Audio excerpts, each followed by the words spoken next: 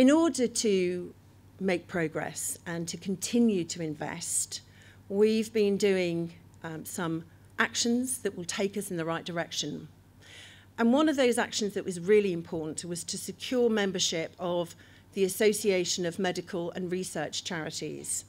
It's important for two reasons.